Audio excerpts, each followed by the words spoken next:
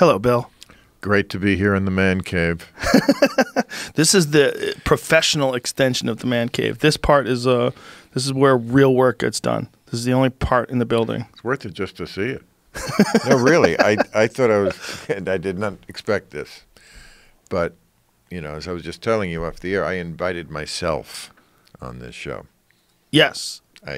Well, you requested, and I did. I would have invited you. We're coming back on the air. Real Time's coming back in a few days, and we always do something to promote it. I was, let's do that show. You know, I like that show. Why can't I do the shows I listen to? Wow. Got that in Mexico. You should put that in it looks like it should be a ring. For Maybe for slash a roadie. For a roadie. What season are you guys coming into? Oh, fuck. I don't know. Seasons, it's hard to... Yeah, I could just go by years. We started on HBO in 2003, but then we used to do... For the first few years, they had us do 2 seasons. They took them a while to get the idea that this is not like The Sopranos or any other show. This kind of show is a habit show. It has to be on most of the year. We used to do a season from February to like May, and then we'd be off for 4 months and come back for a few months in the fall. That's not the way you can do it when you're following events, a live show. Right. So finally, somewhere in there, they just, okay, so then it was 1 long season as opposed to 2. So I guess they counted the early years as 2. We've been on HBO since 2003, but of course, I started, you were on the old show, Politically Incorrect. Somebody sent me a clip of that. Wow. I couldn't even bear to watch it just from the way we looked. It was too sad. Time is cruel. It's actually, we look better now just because we look douchier. Younger, of course. I mean, that's the trade-off in life is that you're douchier when you're younger, but you do look more pristine, shall we say. You're less beaten down by time. Yeah, but that started in '93. So I've already passed we did a 25th anniversary show about a year and a half ago. Yeah, in the fall of '18 it aired. I couldn't believe that. Do you know they're trying to bring back Politically Incorrect? Who is they? Whoever the fuck they are, they came to me. That's so funny because I suggested that a while ago, not with me hosting it, of course, but with somebody else hosting it. But I'll have to ask my manager about that. I thought I guess we sold it. I think that's true. When we moved to ABC, it must be ABC. When we moved to ABC, I think we probably sold them the rights to the show, which was probably stupid, but at the time it made sense. And, well, good luck with it. I'm not doing it. It was one of those questions that my manager calls me up and says, you're not going to want to do this, but I'm obligated to tell you. Why wouldn't you want to do it? It just doesn't seem like something I'd want to do. Now I'm insulted. No. I'm just kidding. I would never want to take over your show after you did it, and then you got it stripped away for saying something. The whole thing was, like, once someone does a show, leave it alone, you know? Right. Leave a tender moment. Yeah, if you left and they started doing Real Time with Adam Carolla, right? You know, which is exactly what they will be doing. It's just come up with a new fucking show, you know? Right. Do you feel constrained by the time, by the hour format?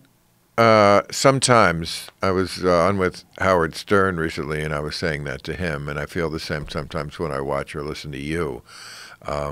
It's funny, I don't get America. Like, people's attention span is either 7 seconds or 3 hours. Yeah.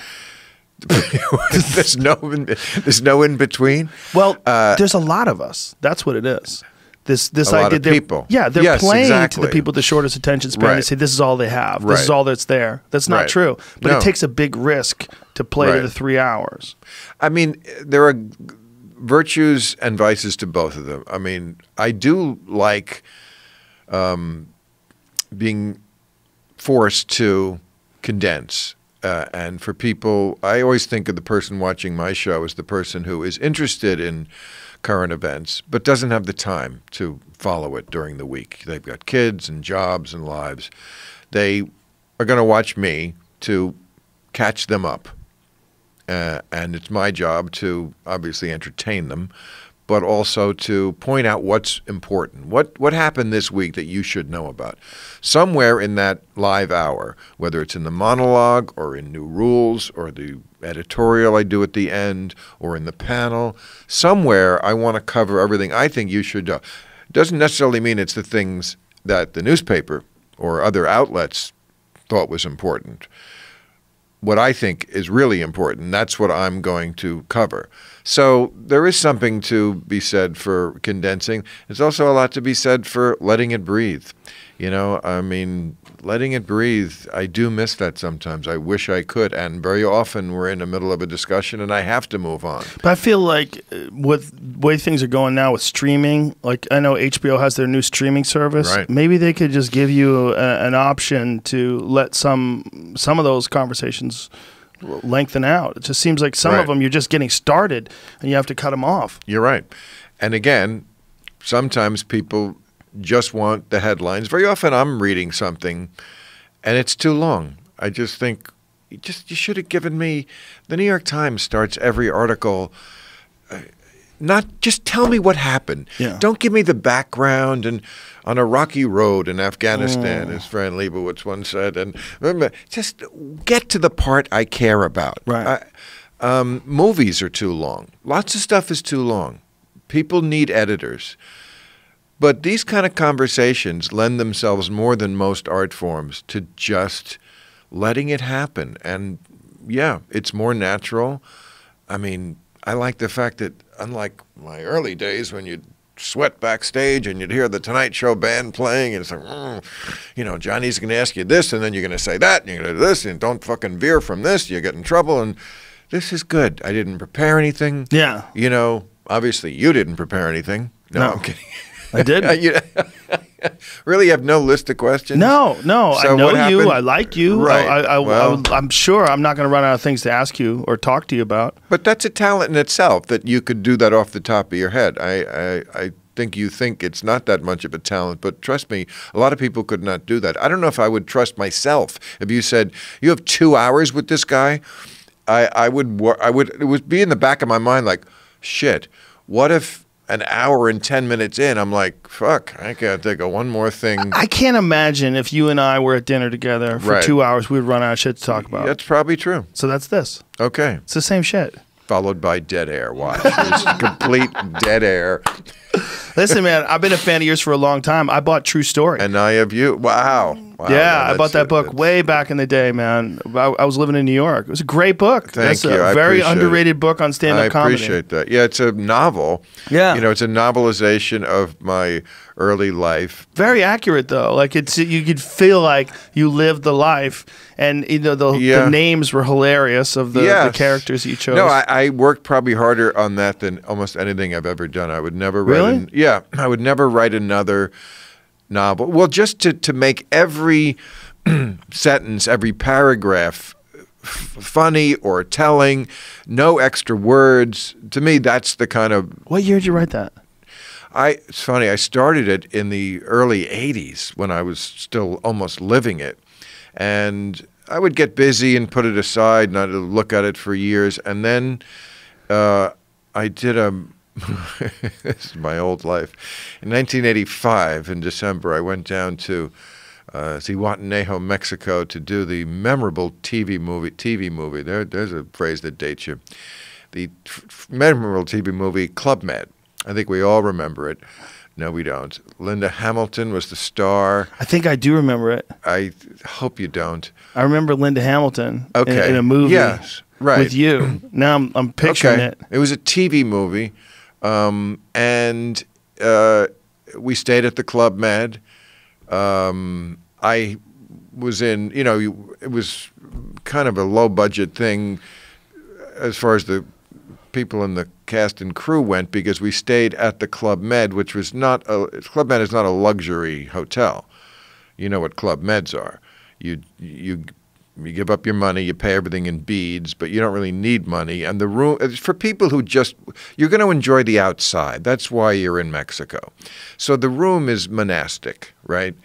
There's no TV because you're out all day. You know, you're just going to be in the waves and then you're going to fuck and go to sleep and whatever. So I had a lot of free time because I wasn't in the shot every day, but I was in Mexico. Eventually, I got fucking cabin fever down there. You know, I couldn't wait to get home.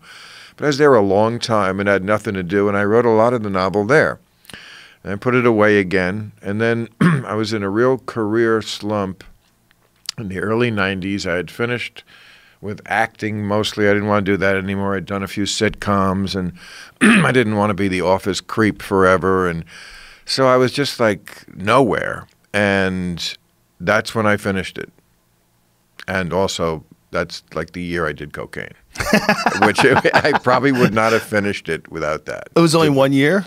It was 1 year. I was never meant to do cocaine. When everyone was doing it, I never wanted it. You know me, I'm a pothead like you. It's not my drug. But, you know, if you really insist, you can get into any drug. And I just happened to be at this point in my life where I was vulnerable to I had nothing to do all day. I wasn't working. So and it helps you write. It's helps a productivity drug. It's a productivity drug. It was never a drug that I liked because I wasn't social on it. But I used to like to have sex on it. Really? Most men did not. I loved that and write, but I didn't want to talk. Some people are like, you know, that guy. I was never that guy who did coke and talk a blue streak. No, but it helped me, you know, concentrate and organize and that kind of stuff. And you know, and then I was probably smoking pot too. I was smoking cigarettes. It was not a healthy year. That was not a healthy year.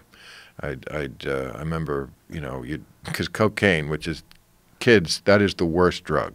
It really is, because you get a little honeymoon period, and then that quickly goes away, and then you're chasing that high, and you know it's not healthy, and then you know you're trying to at the end of the night take the edge off.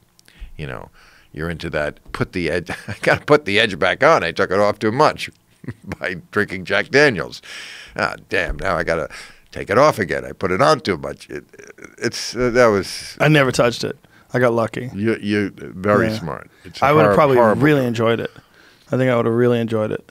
Yeah, that's probably why I didn't. At the beginning. Yeah, it's very much like a relationship. Cocaine, good at the beginning. You know, I think trails off. Yeah, you know, I always say that becomes resentment towards the end. There is a time when relationships are good. Spoiler alert: it's the beginning. For a lot of them, for sure. Yeah. Now, when you put that book out, is it still in publication? Another great question. I'm finding so much about my own life here. I didn't know because for comics, Incorrect was being redone. Comics from my era, like guys who grew up and got a hold of that book when we were just starting out. It was huge. A lot of guys passed it around. A lot of guys talked about it. Hey, you got to get this book. Yeah, no, I mean, and I tried to make it into a movie. There was many scripts written. I mean, it's my own fault for not pushing that through, I guess. But I thought at the time it really would have made a good movie, but it's probably too late now. And well, you definitely have to change the names now. It's very hard. Yeah, I did in the script. It's very hard to depict stand-up comedy in a movie. In fact, one of the original impetuses to write the book was that no one was doing that well. I remember that movie came out with Tom Hanks. Remember that? Punchline. Yeah. Punchline. Okay, and Tom Hanks was good. I mean, Tom Hanks could have been a stand-up comic. He did it as good as you can. Passable, but they just never capture the whole essence of it. And also, when you're trying to have someone, I see this on Maisel. No, I haven't seen that yet. Some show. Oh, the one, I think it's Jim Carrey's show on Showtime about. Oh, I'm Dying Up Here? Thank you, yes. And I like the show, but whenever you're showing a stand-up comic and it's acting, you're acting as a stand-up, and then the audience has to laugh. Yeah. There's something about it that isn't, you can tell it's not real. It's like a boxing scene in a movie. Same thing. A little bit. Yeah. Yes. Rocky. Right. Yeah. But that's sometimes purposely over the top. This just comes off as fake because one thing we love about comedy is that laughter's involuntary. Yeah. You can't, as any giant comedy star knows, you can walk out at a comedy club and you'll get the biggest ovation in the world. 2 minutes later, you can be dying because It's involuntary. Yeah. Yes, they're thrilled to see you, but then if you don't say something funny, they're not going to laugh. It's also a very uniquely live thing. It's like you have to be right. I always say that like if you watch a special on TV, you're getting 60% of the funny. You're right. You have to be there live. If you're there live, you'll get 100% of it. So not only that, not only are you watching it not live, right? Because you've got a recording of it, but now it's also a fake recording. So it's a guy pretending to be on stage and an audience pretending to be an audience, and the whole thing is a disaster. Yeah, so maybe it's a blessing in disguise that it they never got made into a movie. They do a pretty decent job of capturing the Marvelous Mrs. Maisel does of capturing like the early scene in clubs, like of her going up drunk and talking shit, and then people telling her like you could probably do comedy. Like it seems chaotic and real, but it gets a little less realistic as time goes on. But you watch that show and you like it. Yeah, I like the first 2 seasons. The third season, I'm like, I hope they're not losing me here. And it takes place in the 50s? Yeah. Okay. Yeah, I would watch something like that, except there's just too much. First of all, there's just too much. Too many things to watch. Yeah. I mean, I put it on my list, but, I'm going to get to that. And does everything have to be like a season? You know? Does everything have to be so drawn? Back to our subject. Everything is either very condensed or way too drawn out. And you have to follow it. And it's not like an episode of Friends where you don't have to know what the fuck happened the week before. And you can just tune in. The Seinfeld is not dependent upon the week before. Right. Everything's an arc. Yeah, everything is. And people binge. I don't binge. I never binged anything. I have the opposite problem. I have watching ADD. I love to watch TV. It's the last thing I do before I sleep at night. But unless something is absolutely compelling, I don't watch more than 15 minutes of it. I'll watch 15 minutes of this and then 15 minutes of that and 15 minutes something else thing and then go to sleep. People are structuring their Netflix specials that way because of that. People are doing their closing bit first. I read that somewhere that you have to grab them. Yeah. That's why every fucking drama is something and then 6 months earlier. Yeah. We have to go back because you have to grab them first. And then, and it's such a tired trope now. Yeah. It's like now that we've seen it 100 times, think of something else. Or just go really crazy and do something linear. Well, it's, this whole thing that you were saying before, we either have a 7-second attention span or we have 3 hours. I would love to see someone try to make a movie like Steve McQueen's Le Mans. Because if you don't remember that movie. The old Steve McQueen. Yeah, the old Steve McQueen.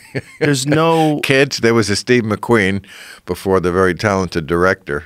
Oh, I didn't even know there was a director, Steve McQueen. Yes, you do. Who is he? What does he do? He direct... What, you know, right? You heard him? He directed... He's an African-American. He directed 12 Years a Slave, I believe. Oh, okay. Are you using your magic light box to Google him up? And what else did he direct? He's a big director. He's a major guy. That's Steve McQueen. Oh, there he goes. I didn't know who he is. Shame, Hunger. Widows. Yes, Widows. He just did Widows. Never saw that. Widows, 12 years. Yeah. Okay. Anyway, I remember the old Steve McQueen too. The actor Steve McQueen. The one who died of cancer in 1980, I believe. I remember him chasing cures in Mexico. Poor guy. Was he? Yeah. Yeah. Lung cancer? I think probably. I think he probably was a heavy smoker, and but yeah, he was. What about him?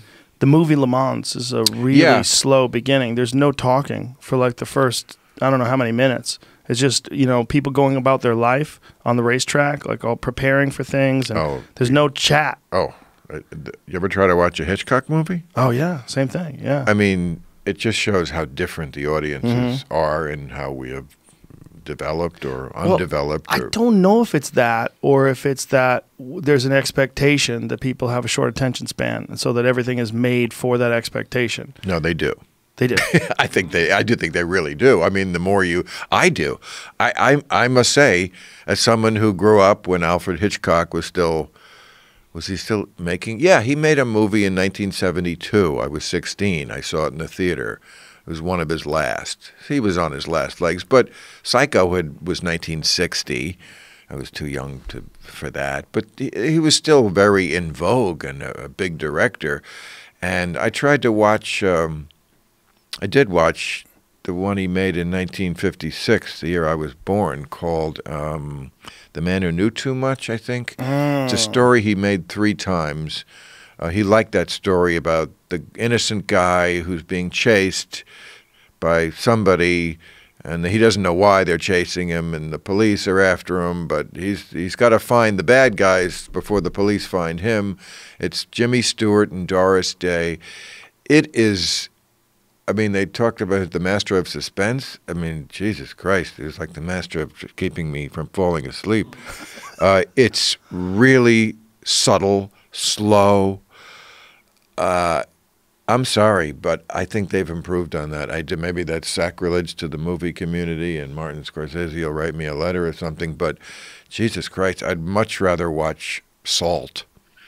You know, there's a thriller that moves, or the Jason Bourne, those movies. I feel like they took what Hitchcock was doing, and yes, they revved it up, and I'm glad they did. Hitchcock's hard to get through. But you also have to realize when Hitchcock was making films, they've been only making films for 50 years. It was a really... Oh, even less. Yeah. I mean, he started in the late 30s. Right. You know, I mean, talkies had only been around for like 10 years. That's he crazy. Goes way back, yeah. Yeah. So, I mean, there's something about that, like, even when you think about stand-up, like, if you ever tried listening to Lenny Bruce? I certainly have. Good example. Yeah. I can't do it. Doesn't work anymore. It's just contextually, we're in a different world. But any of those old schoolers, yeah, that's a point. That's funny. It's in True Story where I talk about how those guys who are such icons couldn't make it today because they take too long. You could take 2 minutes before you got to the punchline. You could take 2 minutes to set something up. The audience was perfectly okay with that. You could never do that today. Jack Benny and Bob Hope was more rapid fire. But a lot of these old schoolers, you know, I mean, I have a never funny list. And me and a friend of mine created years ago, and some of them are on it, you know, Danny Thomas and, I don't know, Red Skelton. I mean, there's some people who I thought were never, Bill Cosby, I must say, was on that list. Really? Oh, yeah. You never thought he was funny? Never thought he was funny. Even when he was doing Bill Cosby himself, like back at the album days? I may have missed some stuff he did, but everything I ever heard, even when I was a kid and I saw him on TV, I'm like, no, I don't like this shit's corny. And I feel very, very ahead of my time. I never liked him. I did. Well, it was one of those things where if you had said any of this that you're saying 10 years ago, people would have been furious at you. Well, but now that he's been exposed. Somebody told me he was a creep back in 1983. Ah, okay. Someone told me in 94. Yeah. So and it was somebody I liked, not somebody I was romantically involved with, but a girl who he was horrible to. And I never liked him after that as a person. That makes sense. I had heard from people on the set of news radio that he drugged girls. It was like one of those weird things that you heard as a room, like, what does he do? Yeah. He drugged girls? Like Bill Cosby? Bill Cosby. We're talking about the same guy? Right. It's not like Steve McQueen. We'll get him confused. Right. No, I mean... America's dad. And you have to wonder why a guy who could get laid, even as a married man, that's obviously a sick kink he had. But I also know a guy who was a promoter and told incredibly ridiculous stories about things that Bill Cosby did that were not sexual, but just informed me that what his kink is part of a much larger sickness about control. Yeah. And making people do weird things because he can. Let me tell you what I heard. You tell me what you heard. Okay. I heard he makes people watch him eat curry. He would make the whole staff come into his dressing room and watch him eat. I hadn't heard that exactly, but it's exactly in line with what I heard, that he would do things like make you, what was one of them? Like he would order food and then he would say, you know, scoop out the the doughy part of the hamburger bun after you wash your hands and put it back on the hamburger. Or once he asked them to send him the soap that he hadn't finished using in the dressing room. Like, send it to him. Send it to, yeah, just like crazy, crazy shit. That, again, speaks to a pathology that's larger than what we know about him sexually. That fits as a subcategory under that, because to need to have the woman be unconscious, that's a weird thing. I can't get into. There's certain things I can't even imagine why someone would find it attractive. To be with a child. Yeah. No, I can't understand why that would be appealing to you. I can't understand this. A lot of things I can't understand. I worked at a casino, and he made the security guard tuck him into bed and shut the lights off. Things like he's like, I'm going to lie on the bed, and I want you to tuck me in and shut the lights off. Like, he had like a whole routine that he wanted them to follow, and he wanted them to tuck him into bed.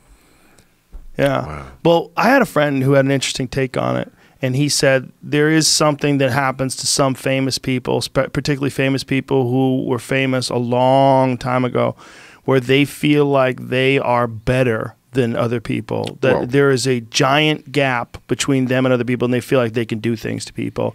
And I don't think that's uncommon. But his pathology. But most people try to hide that. Well, I think they try to hide that feeling. They try to. But I think he did present, try to hide it. It's called acting. Yes. That's why when they're in front of the camera, they're so charming. But we know that behind the scenes, they're not. Yeah. But he seemed to wear it on his sleeve. Well, sort of sometimes, right? But the other thing that he was doing in public was he was trying to chastise other comics for using bad words, and he had a lot of weird control issues with that as well.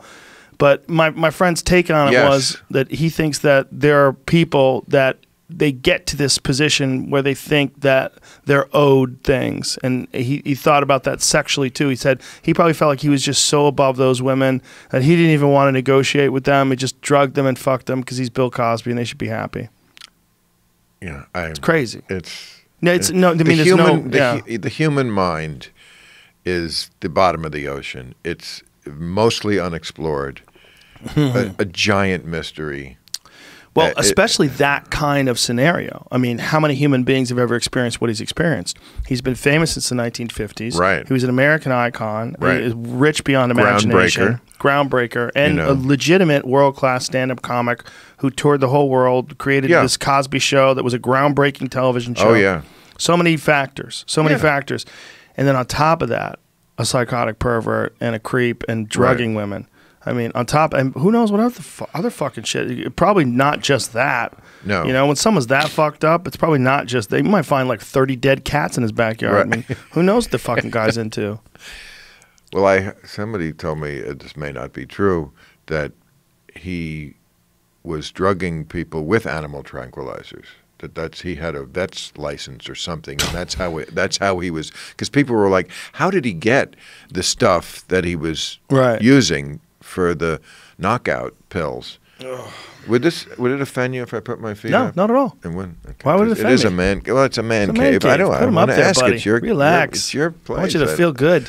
Yeah. I put my feet up here all the time. Oh, great. You got some loafers on purpose. Those are your choice. You wore those today. I didn't even think about it. See, that's why I'm saying I'm glad I did this, because I don't have to think about, my wardrobe and what I'm going to wear, and is Johnny going to like me? Oh, boy. Did you do the Tonight Show with Johnny? 30 times. Holy shit. 1982 to 1992. Wow. Yeah. 30 times. Yes, which just shows you that show was, when I started to do it, there was such a proliferation of comics that you could do that show 30 times, and that didn't make me famous. I mean, it elevated me to a degree. It legitimized you in show business. But that, at one point, just doing the Tonight Show once made you a star. But part of what True Story is about was the comics' frustration that they came along at a time when it wasn't that unique a thing anymore. There was too many comics. You couldn't swing a dead cat without hitting a comic. Well, so now I have, like, in my Sirius XM radio in the car, the comic stations, and I love them. I would listen. I very often see somebody's name. I've never heard of this comic. I'll never see it again. They're doing, they play 4 or 5 minutes of their routine. It's very professional. It's funny. I'm laughing. And who is this person? This just seemed like an innumerable supply of very competent stand-ups who have funny bits about the ketchup bottle, and I don't know any of them. And I guess they have followings, and they obviously do you go to the clubs, though? Club? Fuck no. I haven't been to the clubs. It's like you go back to high school. No. I go to the high school every day. You do? Yeah, I work the clubs all the time. So does Leno and lots of Seinfeld, Chris Rock. I don't get it. I don't know why you want to do that. First of all, because my friends are there. I like going there and talking to the other comics that are there all the time. Wow. And I like to do it because it keeps me sharp. I do that lineup at the store. There's 13 other comics on the list. But I work the road. I do that too. Yeah, but yeah. I'm saying, but that's how I keep sharp as or as sharp as I can be also I gave up on memorization years ago. First of all, with all the pot I've smoked, it just wasn't going to happen. I've used what I call the poor man's teleprompter for, it's got to be 20 years, which is I have a music stand on stage, and then I have my notebook, which has my bullet points. And I don't think the audience even notices it after. It's every 5 minutes I'm very discreetly moving the page, but that way I don't have to memorize anything. When I get home from the gig, I go through it, I redo it in the computer, print it out, and it's just been the greatest thing because I can get to exactly what I want to say. I hate comics who stand up there and go, "What else? What else?" It's like, fuck that. You should know what else. You never hear me say what else to it. I know what else, and I'm going to tell you. I'm going to try to condense it. I'm going to give you the best show I can for 90 minutes and then leave. Look, I mean, you certainly can do it that way. Yeah, we all have our own ways of doing it. Yeah, everybody's got their own way of doing it. Yeah, we all. I like to be around a lot of other comics, like a large number of very good comics all the time.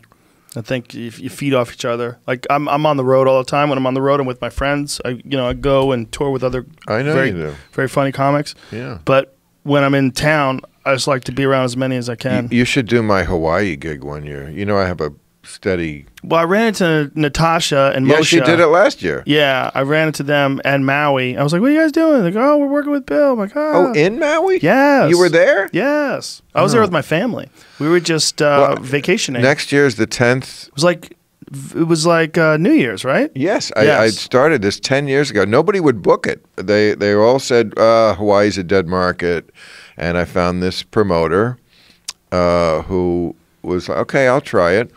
And it worked, of course. Honolulu's a big city. There's more than 1 million people there. Yes, and Maui. So we do Maui on December 30th, and we do New Year's Eve in Honolulu. Oh. And there's always surprises. And this year Sarah Silverman did it, and Bobby Slayton. And we have sometimes some very well-known musicians who join us. Woody Harrelson is also in Maui and plays with us a little bit. Steven Tyler's in Maui too. Yes, I saw him there one year. But maybe you'd consider slumming, and it's a great, fun trip, and you're with comics. And I've never performed in Hawaii. Every time I go there, it's just to chill. Well, I'm going to hit you up on that. Okay. I stopped doing New Year's Eve shows on my own. That's the great thing about it. I always hated New Year's Eve. What a shit day. And the show's at 8 o'clock. So okay. So it's just a show. It's a regular show. Right. So you don't it's have to a regular. Right. No, exactly. Yeah. It's a regular show, 8 to 10, or maybe a little after 10. The whole group sings "Smile" at the end of it. I made that a tradition. The old Charlie Chaplin. Smile, though your heart is aching. You know that one? Sure. Well, you'll have to learn it. And Jesus, what a weird gig. And well, it's New Year's Eve. You got to do something as you send them off. Right, it's only an hour and a half left in the new year, in the old year, and I feel like that was the appropriate song because it was a song written by a comedian, Charlie Chaplin. It's 100 years old. It was a hit in the 50s for Nat King Cole. Michael Jackson redid it in the 90s when he was on trial for child molestation, chose to do a song by Charlie Chaplin, the most famous child molester. So that was Michael's way of, Charlie Chaplin was a child molester? Well, Charlie Chaplin, I think back then they didn't call it that. But yes, he married. I didn't know anything. Oh, yes, he married it was like Jerry Lee Lewis. He was like with 14-year-olds. Really? Charlie Chaplin, yes. I don't think I'm talking at a school about Charlie Chaplin. Can you conjure something up there on your magic light box, Jamie, and see if there's information that what are we? I just didn't know. The audience says child molester. Yes, Charlie Chaplin, famous for that, and wow. Back then I don't think they got you for it, but what did they do? What was the legal age back then? Possibly none. Right, they probably didn't have a law. I don't know if they even had such a concept. I mean, we're talking about an era Elvis before too, right? women.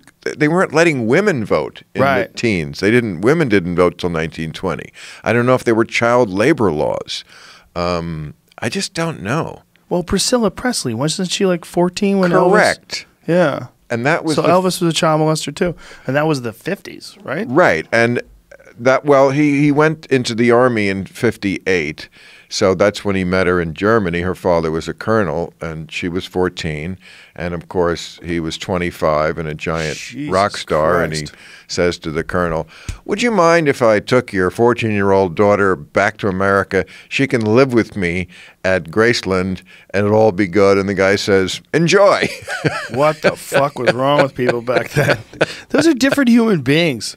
So it's not just 100 years ago. No, we're so different. Just our. I mean, I'm a little older than.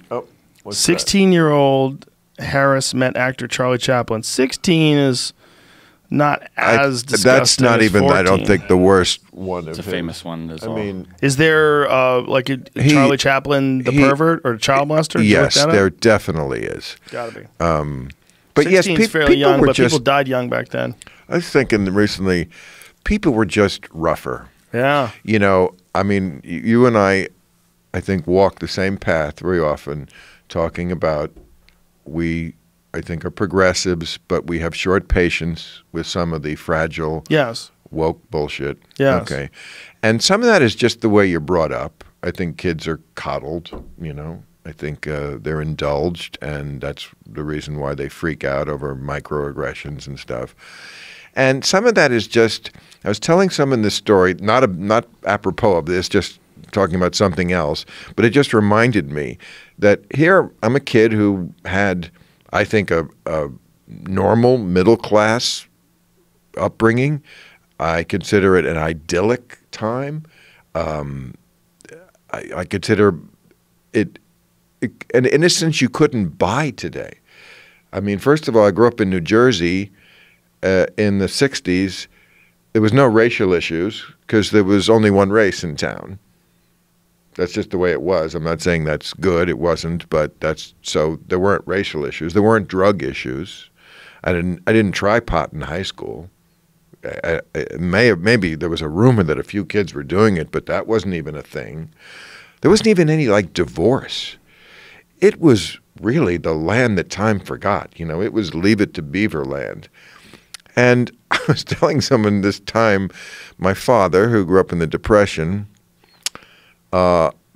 cheap. I love him dearly, but I don't think that's the wrong word. And sent us to an army friend of his as the dentist. And this is 1964. I was 8, and did not use Novocaine. Ugh.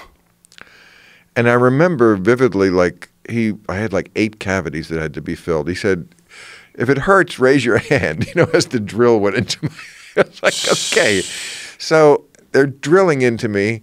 And then I'm riding home up this big hill. It was cold on my bike with the tears freezing on my cheek. So get to the dentist yourself. First of all, they wouldn't do that today.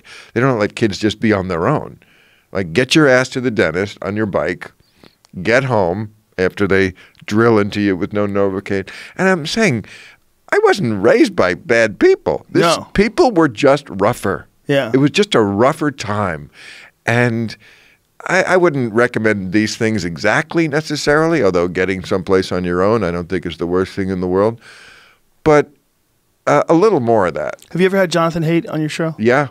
His book, The Coddling of the American Mind, is exactly about that. And he believes that you should let your kids roam around and let them find their way home. And there is a movement for that. Yeah. That's how I was raised. That's how I was raised too. Came home from school, fly into the house, change into my play clothes, fly out the door. My mother never said, "Where are you going? What are you doing?" Yeah. And, you were gone. Yeah. And again, in Leave It to Beavertown, there was a 6 o'clock whistle. Really? Yeah, at the firehouse. The whistle went off. Time for dinner? And then you, right. And then you got your ass home when you heard the whistle. We didn't have watches or phones or, I don't want to compare. It's a different world for sure between the way we grew up and the way they're growing up today. I don't know what's better.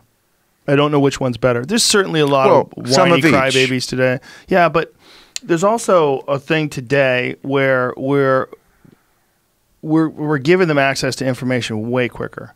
So there's got to be, and this is not something that's been studied, right? Like what happens to a young mind when it has access to almost anything as soon as you get a phone. You're giving 12-year-olds, 13-year-olds phones, and then they have access to everything in the world, everything. Porn instantly. Which you're talking to a libertine, but I do not think porn is benign. I do not. It is not benign. Not the way it is now on the computer. I mean, it's rapey. It's what sites are you going to? Any site. I'm not getting the rapey porn, but I think it's not benign because. Oh, please! It's not. It's domineering.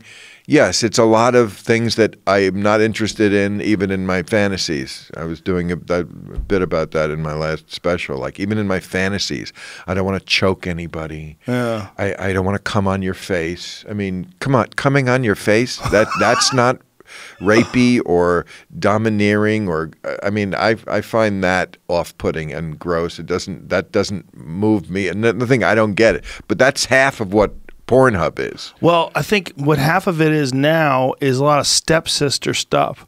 It's like stepfather, stepsister, stepbrother. What's that all about? Because people are trying to be naughty and there's nothing naughty left. Because like the idea of porn originally was like, I can't believe these people are having sex. Like go back and watch porn from the 80s. So they're just having sex. Ass fucking, choking, come on your face, spitting. Yeah. Yeah, it's gross. And so I'm not surprised that kids have mental problems. Fucked up ideas of sex. Yeah. Yes. What's a first date, first real date like? Right. When you saw, a team of Japanese businessmen come on some schoolgirl's face when you were 10. Oh, you saw that one? The bus? That was a rough one. I think it was a flight attendant. I don't think it was a schoolgirl. Yeah. And there was a squid. Yeah. Oh, there's always squids. They're into octopuses. Tentacles and shit. Yes.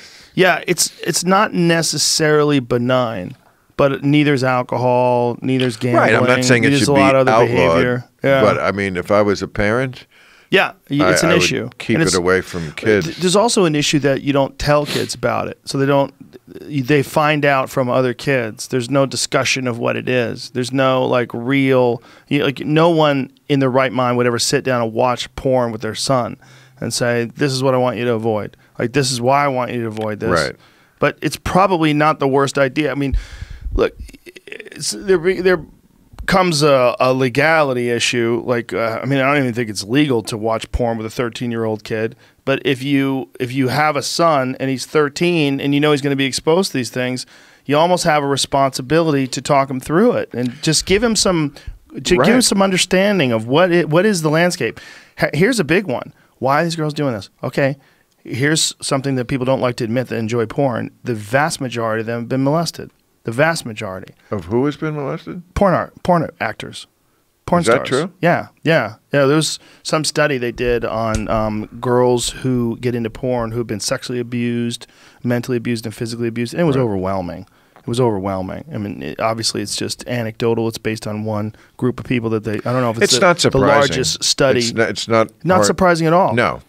So they're searching for acceptance, and they're willing to do something that's way outside the norm. I'm sure there's just some girls that are just really promiscuous. They're into sex, and there's nothing wrong with them. They just love it, and they love performing. Right. But I think there's less of them than there are of the girls who were probably abused. And, maybe they turn a negative into a positive. I'm not saying they shouldn't do it. I'm not casting any judgment, but I am saying that you should understand what this thing is. Like how come some people like to fuck on camera and everybody else is afraid that you're going to see their genitals? I don't know about the watching porn with your son, Joe, but I wouldn't suggest it either. I'm just saying. I'm kidding. But what I would tell a kid, especially a boy, is, son, what you're seeing in porn, don't think that women really like that. Because they don't. They don't want to have somebody come on their face. Someone must.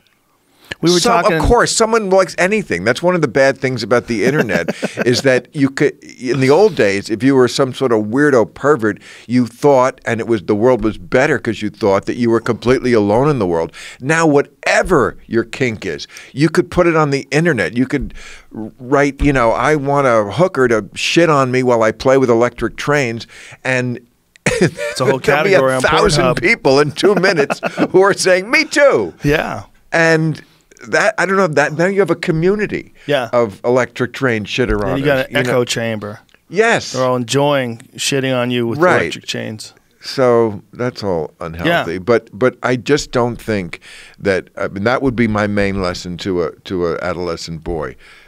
Okay, we can't keep the porn away from you.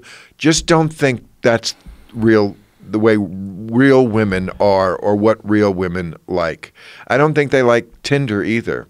In fact, I watched some documentary, I can't remember what it was called, I think it was on HBO, about dating on social media, and that was the main theme of it, was women are doing it, young women, but they don't like it. And it's not surprising they don't like it. Guys are, of course, wired very differently, and they just want to hook up and move on. I read also an article about it, and I think it was in Vanity Fair, and the woman says, okay, she did it once, she tried Tinder, she goes to a hotel or meets a guy she had just met over the phone, and they fuck, and then she said, as I was getting dressed, I turned around, and he was sitting on the bed looking at Tinder. Whoa. So he had just come, and here he is looking for the next victim. And this is willing participant. I would say. I'm saying how dare you with the victim talk? No, I'm not. I don't mean. I didn't mean. I know that. No, you're right. She's he's a predator. Right, she was a willing predator. How dare you? That's what I'm saying. He's out there hunting. He's trying to get gals. But it's just what his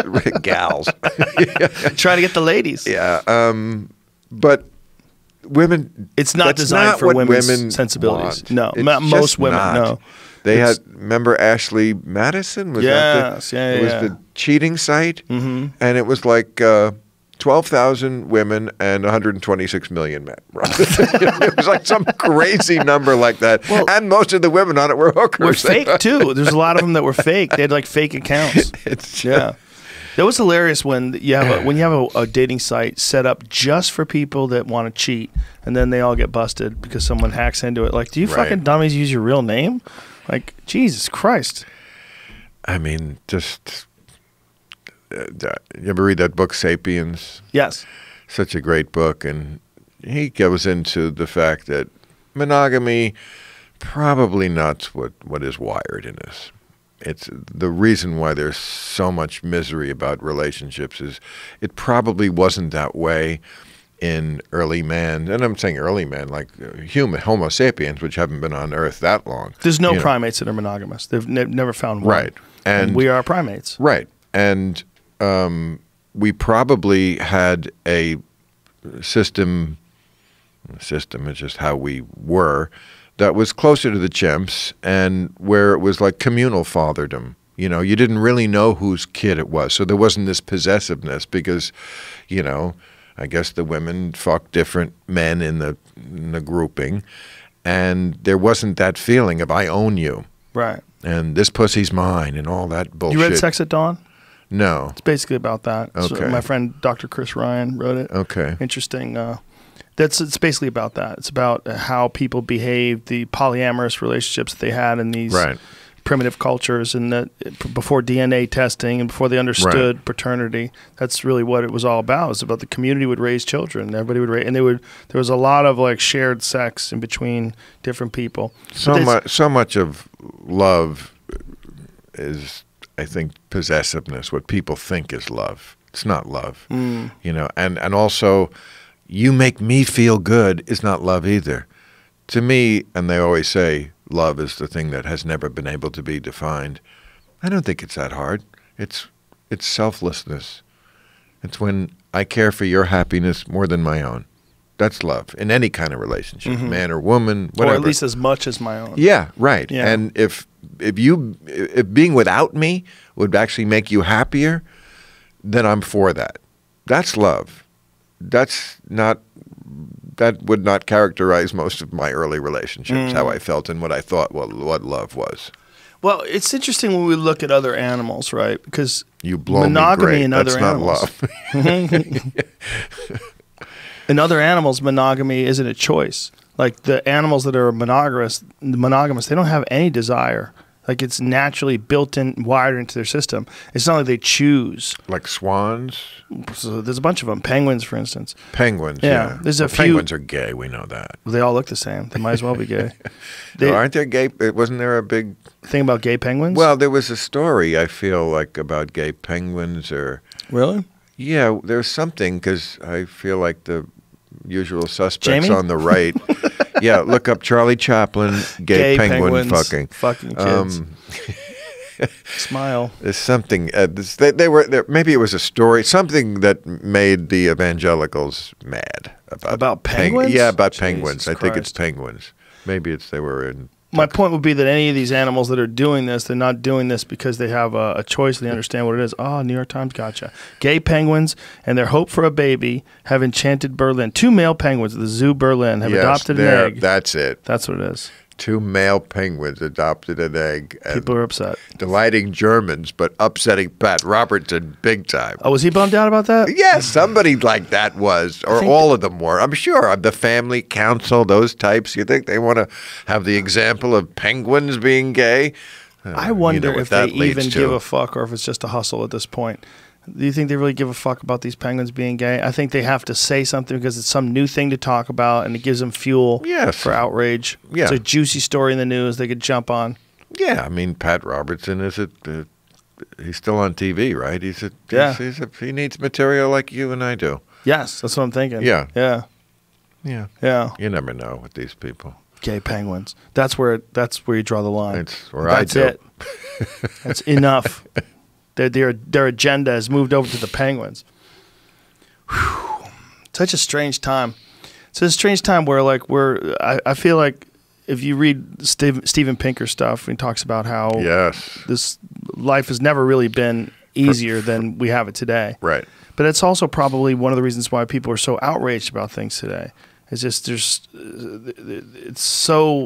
there's less real shit that's dangerous in this world. There's less. There still is real danger. There still is real murder and real rape and real robberies, but there's less of it than ever before. But yet there's more outrage than ever before about nonsense things. Well, when societies get too successful, and you could make that claim about America, that's when they become effete, and that's when they become soft. Yes. And that's when they fall. This is a story that goes back to ancient Rome and lots of other societies. Yeah. You're a victim of your success.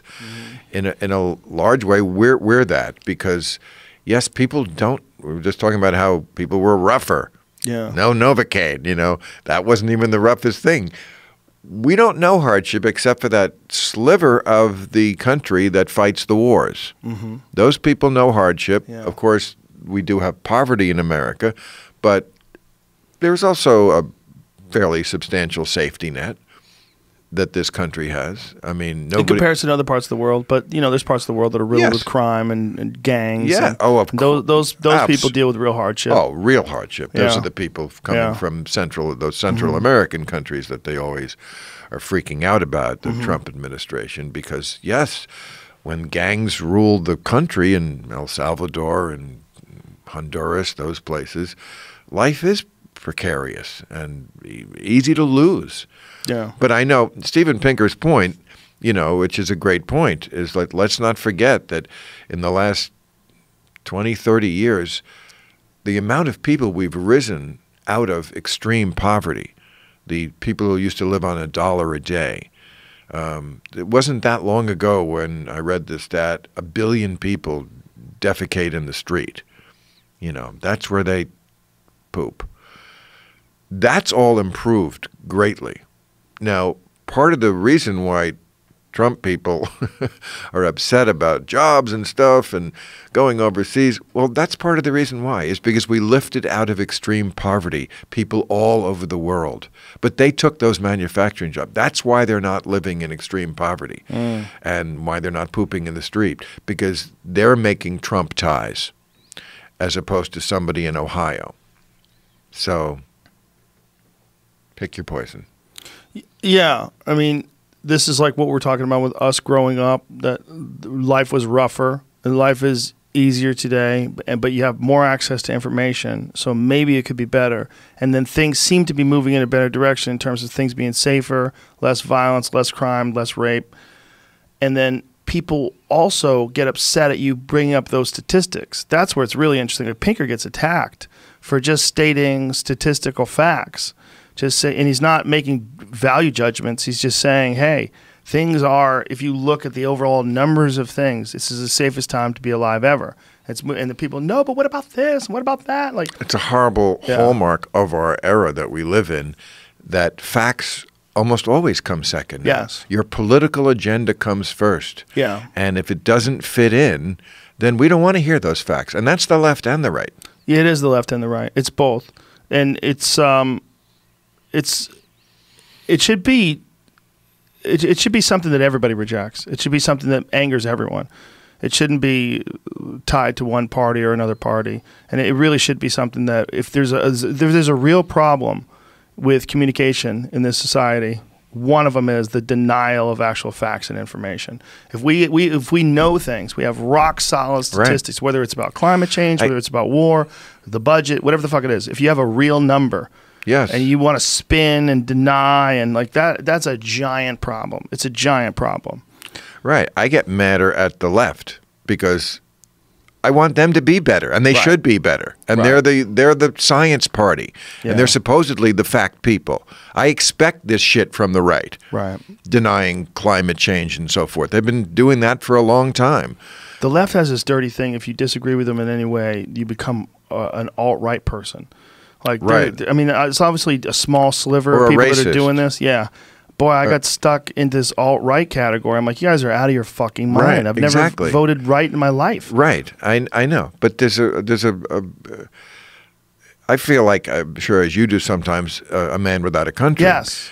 Yes. And there's a group of us, Sam Harris, people you've had on, Jordan Peterson, Barry Weiss. Yeah. You know, we're all progressives. Yeah. But sensible progressives. Real progressives. Real progressives. We're not blindly ideological to our party. Yeah. Right. And we don't chase these virtue signalers who are always, as a friend of mine said, they wake up offended. Yeah. And I'm always reading a story, like daily. I read something, and what goes through my mind is this country now is completely binary. There's only two camps. We're totally tribal. You're either red or blue, liberal or conservative, and everything that one side does, that anybody does that represents that side, has to be owned by that entire side, because people will go, well, you're the party of. So whenever there's something on the left that's cuckoo crazy, we all own it. Yeah. And that's one reason why Trump won. Sure. Because people, you go through the polling, his fans are not oblivious to his myriad flaws. what they love about him, what they all say they love, is he wasn't politically correct. It's hard to measure how much people have been choking on that political correctness. They do not want to walk on eggshells. Yeah. They do not want to think that one little misstep and they'll get fired or will be castigated. And these are not just famous people. I mean, these are just regular people. And I think when someone reads the kind of stories you see every day and it's an eye roll, and it's a eye roll at the left, that's when you lose people. I'll give you an example. I was about 2 weeks ago, the Giants, my football team, the New York Football Giants, cut, I think his name is Janoris Jenkins. For using the R word? Yes. We have to say the R word? No, you can say retarded. Okay. Well, we're not saying it. You had to look like, oh my God. I don't know what the fucking rules are. Yes, and he okay, first of all, I don't understand why that generation feels the need to engage with their fans on Twitter, but he was. And someone needs to teach him social media. Yeah, some guy was criticizing him, and he's a good cornerback or safety, whatever he is, and was criticizing him, and he answered back. Yeah. Again, I don't know why, but saying, here are my stats. I'm pretty good. I only can do my job. Right. Dot retard. Meanwhile, it'd be better if he had three dots. You missed part of the story. I'm going to explain. So then the guy, the fan, says, well, what does it matter? The team is losing. And that's when Janoris Jenkins said, I can only do my job, retard, and cut. Like cut from the team. Cut. Yeah. Like the next day. And first of all, I think he said it's something like, I thought it was a hood thing. You know, maybe Janoris Jenkins didn't get the memo because he's not, you know, like on Twitter 24/7 and living with the wokesters, that we don't do this anymore. I think they offered him a chance to apologize, and he said I think no. he did. Did he? I think he did. Maybe he did after they cut him. But yeah, I don't think he like stood. I insist on saying this word. I mean, but you know, there seems like there's no room anymore for someone just to go, "Oh, sorry, I didn't realize this was such a thing." Because you know they do move the goalposts often, and they like to because it's easier to catch people that way. So how about just, "Oh, sorry, I guess you know we don't do this anymore. My bad," and move on with our lives instead of, "No, you're canceled. You're cut. You are irredeemable." Yeah. It's hard. Ridiculous. It's ridiculous. And what I'm saying is, like, every day there's some story like that. And it just all goes into the bin left wing. Yeah. And that's when people go, you know what? Trump's an asshole. I don't like him, but I don't want to live in that world. These people are even fucking crazier. Yeah. And that is the great danger of reelecting him, and they very well may do it. Yeah, it very well may. Yeah, this overcorrection, overreaction, and things like that infuriates people. And they love it when Trump says crazy shit because it sounds like something that they would say. He's trolling. Like he had that one speech where he's talking about China. This is the way you talk to China. You say, listen, motherfuckers. Yes. And everybody went, yes! Yes!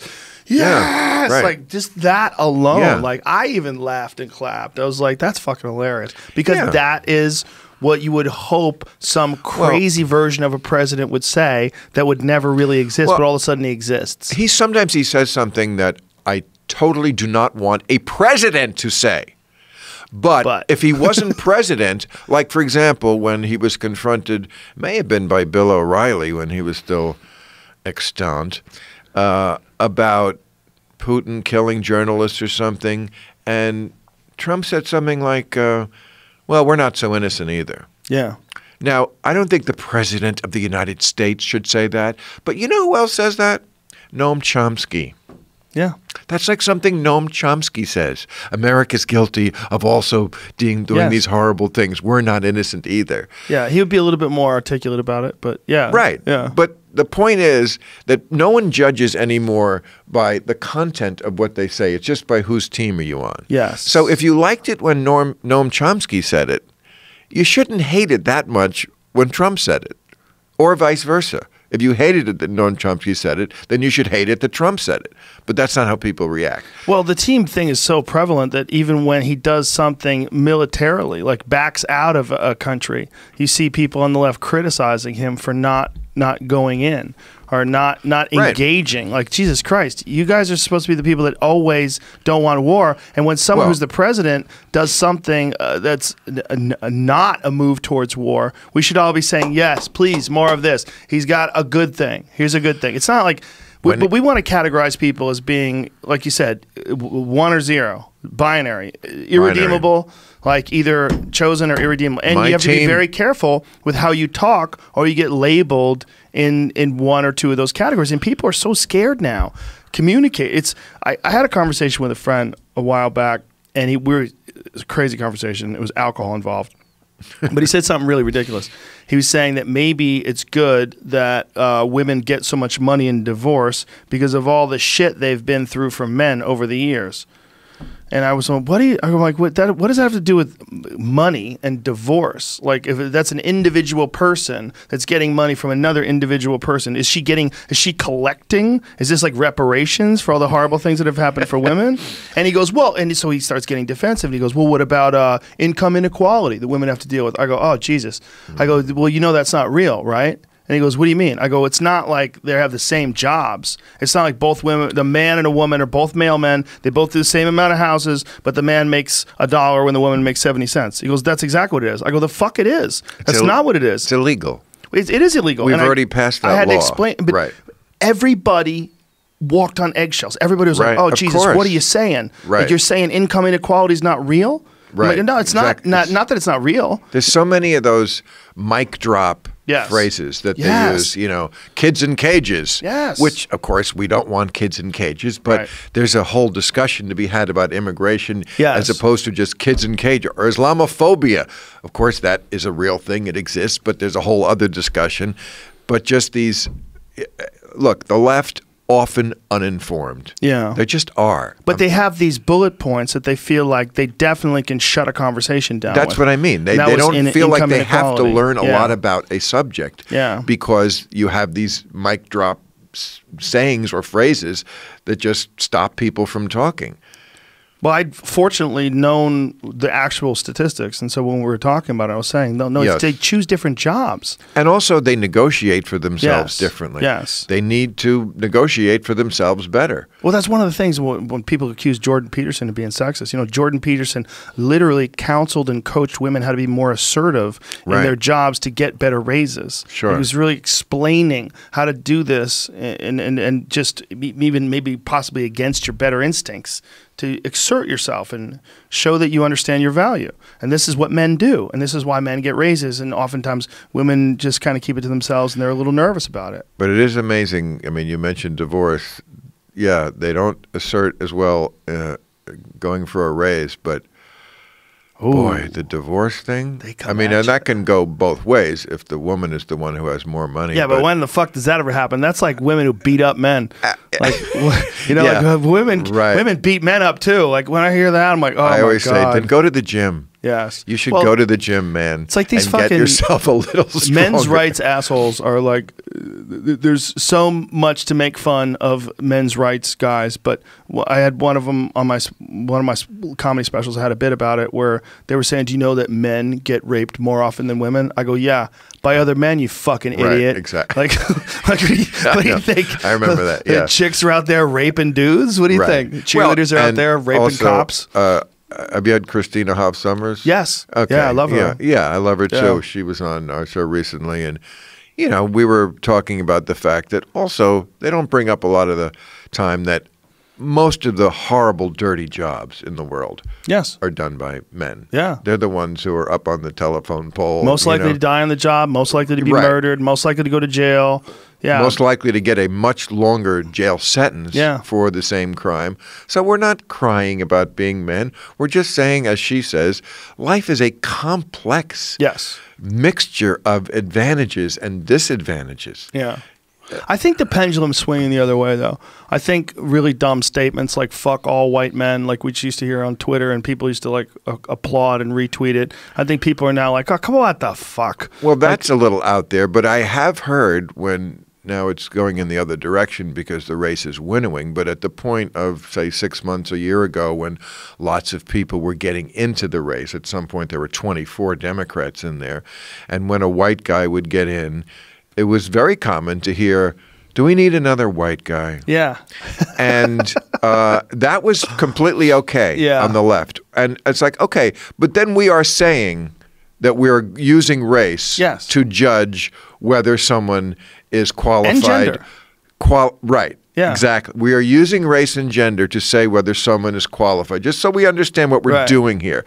Because I don't think that's exactly what Martin Luther King meant when he said judge by the content of their character and not the color of their skin, which seems to elude a certain What's the segment. dumbest form of identity politics, and it's really ridiculously dumb when they don't realize that that same sort of strategy is going to come right back around at you. It's like people that think oh, that guy's pissing me off, I'm going to go fucking punch him. Well, guess what? He's going to punch you back. Like this is not. It's not that simple. If you go around judging people based on their gender and their color and their race, guess what? They're going to do that to you now. Like it's a terrible strategy. I want to know how the divorce laws came to be. I do. I want to know. Somebody must have written a book on it. I just want to know how we got to this place where, first of all, this idea that you have to live in the style of which you've become accustomed. I can help you here. I can help you. Great. Couple ways. Here's the big one. Lawyers make a lot of money if there's a large settlement. So it's lawyers. Yes. Lawyers don't make a lot of money if there's no settlement. You know, Phil Hartman, when he was getting divorced, one of the things that he said to me, I go, dude, just fucking give her half. Come on, man. You make a lot of money. He goes, it's not half. He was crazed. He's like, it's 2/3.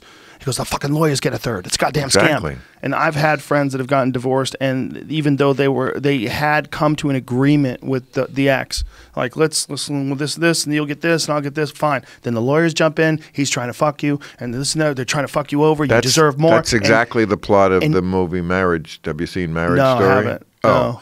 It's terrific. I was again at the beginning because it was about an actress and a theater director, and I was like, Jesus fucking Christ, can't you at least pretend that there are people in America not outside of your exact circle? There have been so many big movies, that are just about your world of show business. Have a little creativity, make them something else. But okay, I got over that. And then it's just a terrific movie about, there's no bells and whistles. It's just, we're married, we seem very happy, and then, well, we're not happy, and we're going to get divorced, and then we're going to, let's just do it amicably and not get lawyers involved, and then it all falls apart. And once it goes down that path that you're talking about, it just becomes as vicious as anything without guns. Well, I had a friend who got divorced, and no family, okay, no children. They didn't have children. And it dragged on for more than, I think, almost 3 years. And even though they had come to some sort of conclusion, he was paying for his wife's lawyer. I go, it's like you're paying for the general of the army that's trying to kill you. You're paying for someone to fuck you in the ass. Yeah. You're getting fucked in the ass. It broke him. You can feel it. I have seen so many men broken by it. Devastated. Every time somebody says, people unfortunately get a horrible disease like cancer, and they say, I couldn't have gotten through it without my wife. I always think, yeah, and maybe she gave it to you. I don't mean, of course, literally, but I just mean that when you're in a bad relationship, the stress, we don't know what contributes all the things to cancer, but that certainly is, I'm sure, one of them. And then going through a divorce like that, I've seen people, like you say, just broken. They get wrecked. And it's a system. The reason why the divorce laws are set up the way they're set up, people think, oh, we're protecting women. Horseshit. They're doing it so that they can extract the maximum amount of money out of the male. That way, the lawyer gets the biggest chunk that they could possibly get. Most lawyers have they're working on a percentage basis, right? Especially if a woman doesn't have as much money, or if she's, the lawyer will come to her. Look, we've got a deal here. We'll figure this out. Don't pay me now. We're gonna make sure we get you the most. We'll take care of it all in the end. And this is what has happened to several of my friends that have been divorced. And you know what it is once you see it. What I get and I understand and I accept and I support is child support. I mean, I grew up with a deadbeat dad. My dad never paid for shit. And I have many friends that have also experienced a lot of financial hardship growing up because their dad was a piece of shit and didn't want to pay for their children. But people very close to me, including my wife. But when there's a big difference between that, a man taking responsibility for his children, there's a big difference between that and alimony. Alimony is creepy. There's something creepy about, like, my friend, like I said, didn't even have a child with this woman. He is still paying her, by the way. This is the same guy, very good friend of mine, has been divorced for 14 years, has been married for 12 to a new woman, still paying the old woman. And my joke was like, you fucked her so hard she can't work. Right. Like, she literally can't work because he's a wealthy man. He made good money. And he works really hard. He's not in the business. He has a real job, and he works long fucking hours every day, and he has his own business, and he has to pay hundreds of thousands of dollars to someone he doesn't even talk to anymore because he used to fuck her. Guys go to jail. I knew of a guy who was a doctor who went to jail every night because he couldn't make the payments. Oh, God. And they would, like, let him out on weekends to do rounds and stuff. But he was, I got a better one for you. Want to get in crazy? Yeah. Hit me. Dave Foley, who was on News Radio with sure. me, when he was getting divorced was when he was on News Radio. So it was at a financial peak. He was the star of the show. He's making a lot of money. Right. And so his payments were set up for that. Sure. So this is in Canada, right? Right. Oh. And the judge tells him, he tells the judge, I don't make that kind of money anymore. That was an extraordinary time in my life. It's very hard to make that kind of money. I'm an actor. The judge says, your ability to pay has no relation to your obligation to pay. Wow. Think of that. Just pause here for a moment. What a statement. And where else would we say that? It's insane. And we're talking about hundreds of thousands of dollars, hundreds of thousands, like as if he's supposed to conjure this up, like his career is supposed to magically resurrect itself in some really financially viable way. And since it is usually the man still who probably has the more money and is paying the woman, yes, it's very anachronistic to how we have come to think about women as equal and strong and able to do everything we can do. But when it comes to this, it's like, we got to take care of them. Well, they're very dependent. I think it's a scam that's set up because the men in general are in control of the finances or make more money, and they can extract more money from them. I don't see a lot of people turning it down. Yeah, I mean that's why the system, I think, is set up the way it's set up. It's dark, man. I mean, the only time it's happened the other way that I know of is Tom Arnold. Arnold got away clean. Sure, yes, it does. It does happen the other way. He's won for the males. Right. We got one on the board. There's like, if the board was like here, it would be a fucking billion scratches on one side and 4 lines and the one through it, and then next to it is like Tom Arnold. That's why I never a couple other dudes never understood the concept of marriage, because when people would say, why don't you want to get married? I'd say, why would I invite the federal and state government into my love life? It's very important. You have to have it. Otherwise, it's not real. If you don't get a signed piece of paper, what the fuck do you have? Just your feelings for that other person? Not good enough. How's she going to tell her friends? She's got to tell her friends that he really cares. You've been brainwashed by... No, he really cares. You think I'm serious? I can see she's trained you to say the right answer. Well, I think that's a crazy... I think that's a crazy backward way to look at it, that without the piece of paper, it's not real. It's not real. Whatever you have with someone emotionally, that's what's real. The paper is what's fake. You shouldn't be worried about divorce because we're never getting divorced. Oh, I'm not worried about you. What the fuck you're doing. Like, why you're getting so upset about this, Bill? Just sign the paper and get married. We're going to be together forever. I don't know what you're worried about. Jesus Christ, you're freaking out about, don't you love me? You're freaking out about a divorce? We're not getting divorced. We love each other. God, sign it. Sign it. And then when you sign it, the darkness, clouds roll over. Ha, ha, ha, ha, ha. But also, like, humans change. It's like it's so funny when you could say about anything else, oh, I'm not married to it, you know. Do you want that thing there? I'm not married to it. But with a human, the thing that's most malleable, we're like, yep, I'm going to marry it. Well, but for some people, it works fantastically. I think in some countries they actually have term limits. They actually have marriage terms. I don't think that's a real thing. But I think it is. Really? Yeah, Google it. Some countries have like a term. We did this before, right? Yeah, it's real. Some countries have like you could get married for like 7 years. Oh, I see. And then you can have to like a re-up. 7-year. Yeah, and you can decide at the end of it. You're like, look, I think we're good. Let's get out of here. Right. Yeah. Well, but that's putting a level of logic into it that's probably not going to really obtain when the moment comes, because by that time you're so codependent. Girls are not going to tolerate that. They're going to, let me ask you this. How long you been with Bill? You've been with, and he wants a fucking term limit? Right. My God, you guys are going to be together forever. What are you doing to get the fucking term limit? Because I can tell you, if you stuck with Dave, I bet Dave wouldn't ask for it. Right. Dave's not like that. Like, Dave might be a little boring. Maybe he's not as funny, but he's a fucking solid guy, and you would have signed the contract. You'd be fine, girl. You'd be fine. It's like when agents are competing to sign you, and they're like, "You didn't read for that? Oh, I could have gotten you on that." As soon as there's a financial incentive with anything, things get squirrely. That's what I'm saying. Yeah. But it also, you know, I remember you. It's funny you mentioned Tom Arnold. I had him on the very first episode of Politically Incorrect, I think with Roseanne, and they were talking about marriage, and he said the great thing about marriage is when you have a big fight and somebody says, "I'm leaving," you can go, "You can't. We're married." And I got what he was saying. Some people like that you have this this self-imposed barrier that makes it more difficult. It's like a waiting period with guns.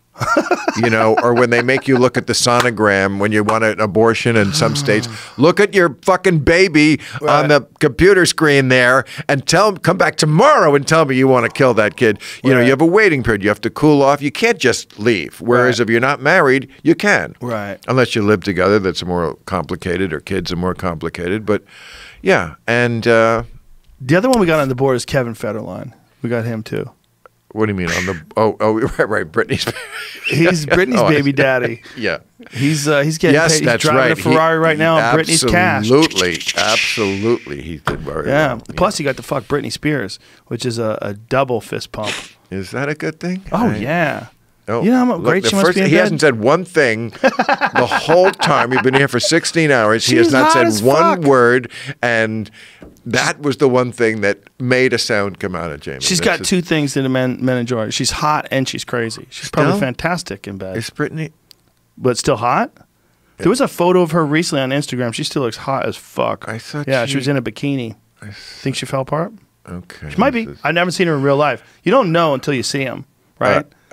Right. I mean, I didn't. Yeah. I guess I haven't. That's her right now. I haven't. That's her right now. Yep.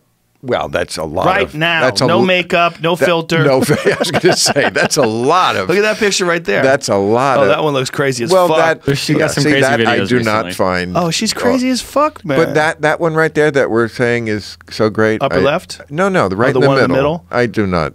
Oh, listen, if it's 2 o'clock in the morning and you're both drunk, that's what you want. Well, I'm never drunk anymore, and now I go to bed at midnight, which is She's knocking at your door. Bill, wake up! It's Britney! I'm here to fuck! And my dad's here with me because he has to be wherever I go. Right, I see that controversy. Yes, that. Well, she's like 36 years old now, too. Do you think she still has to do that? Well, she does. There's a whole free Britney movement from people who have nothing better to do with their time, and there's no more issues.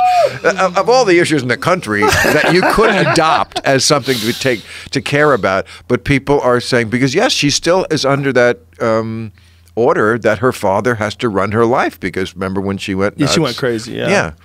I think she's probably always crazy. She just expressed it in a way that made people concerned. And also, I think she's a sweet Southern girl who show business will make you crazy. For sure. I mean, the paparazzi chased her like they chased Lady Diana. She couldn't leave her house. Yeah. And that level of fame is almost unmanageable for anybody. It is. What we saw Elvis go through, or Michael Jackson go through, or any like. Right. You get to that super pop star level, like no one can handle it. No one, and yes, there is a point where fame, I think we know, is terrific mostly unless it gets to that point, right? I mean, when it's the people trying to help you, when other people are just looking out like, you know, salespeople and people at airline counters and people who just look at you like, what the fuck do you want? Oh, I don't know, just for you to do your job.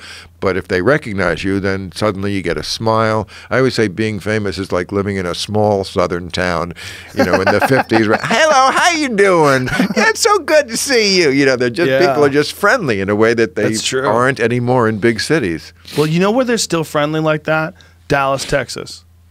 Oh, yes. The Dallas, South Texas is crazy. South is all the South is still a friendlier place. I love playing the South. Yeah. I'm always in the South. I never considered Texas the South. It's kind of its own thing. It's sort of the South, it is. But it's the West as much as it is the South. It's everything. It's a world. Because we're the South. What? We're the South. If you look at the south of the country. Well, we're the West. Southern California. We're the West, but we're also the South. Texas is a weird thing. But we know what we mean when we talk about the South. We're talking about the Southeast. Old Dixie. Yes. And but Texas is so big. Austin, to me, is not Texan enough. It might as well be in New York, you know? It's more like San Francisco, like a slice of San Francisco it's thrust too liberal. Into the middle of Yes, I do. I want the... you want real barbecue? Yes, I like, well, not barbecue, but I like that Texas flavor. Houston, I love. I always had a better, back when I used to go out after a show, always had a better time in the South than the North. Much rather party in Houston than, I don't know, Boston, which is a beautiful city, and I love it, and I love performing there. But I never found the party. But you can't miss it in Houston. Yeah. You know. They're a little more jovial. Yeah. Jovial. It's interesting how we think of the South, too. Like, Arizona's not the South, but it's fucking for sure the South. I mean, it's bordering Mexico. Yes. Well, Arizona, yeah. I mean, they're bringing up the rear a little bit. That's a strange spot. On, certain civilization-wise. Yeah. You know, there's some very I mean, it's the conservative bastion. I mean, this is Barry Goldwater country, and Arizona's a weird Sheriff Joe Arpaio. That guy, You know, I mean, there's some real cavemen in Arizona. But I love Arizona. It's an open carry state. Yeah, but look, when you stick to cities, which we do, you know, we're not playing theaters in the sticks. It doesn't matter what state you're in. You're always going to be and get a liberal audience. Look at the election map every year. There's a lot of red, but any place there's a city, it's a blue dot, especially if they have a college town. I played Birmingham, Alabama. It looks like any place else, at least the crowd coming to my show. I think it was Birmingham. It was somewhere in Alabama. Must have been either Birmingham or Mobile.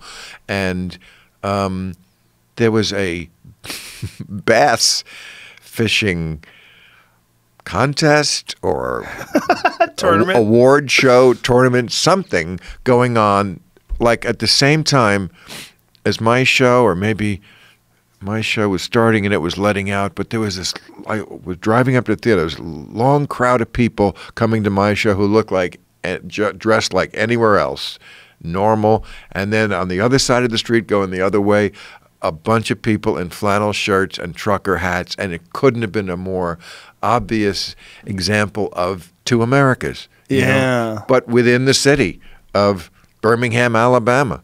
But it's still a city, and you know, we see that electorally, the divide. Trump does super well among people who never left the town they were born in, rural people, people out in the sticks, and does terrible in the cities, and now much more increasingly in the suburbs. The suburbs are the swing vote.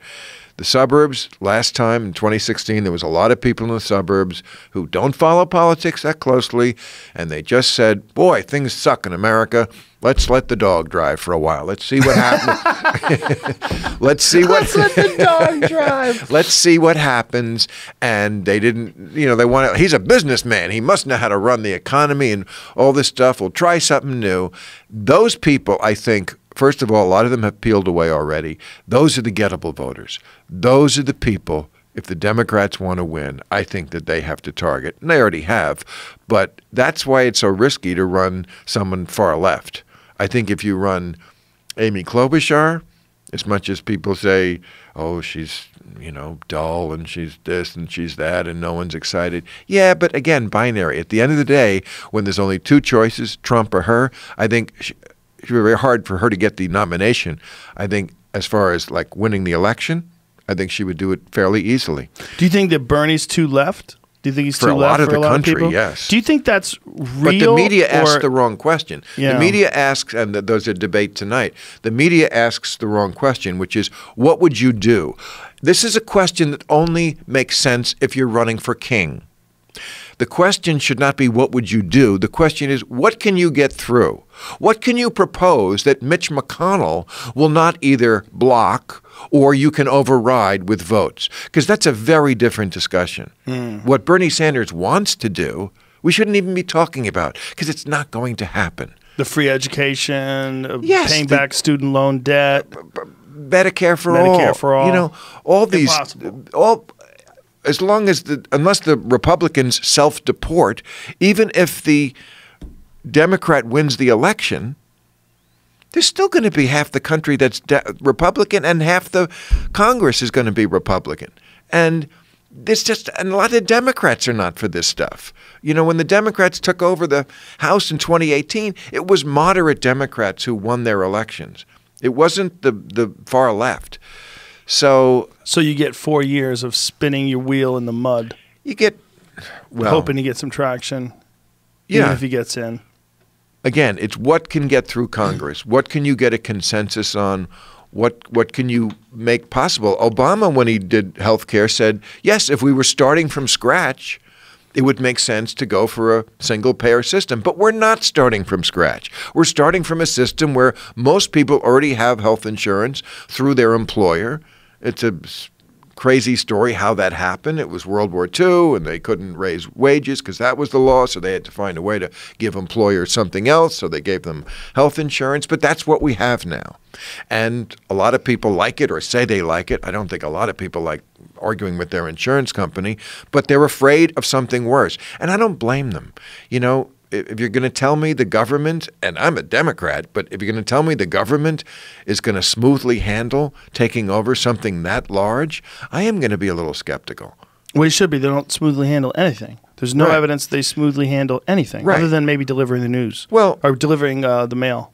Look, again, as an old-school progressive, when you go down the list of things that the progressives have accomplished, especially in my lifetime, I cheer them all. Social Security, well, that wasn't my lifetime, but they improved it in my lifetime. Medicare, Medicaid.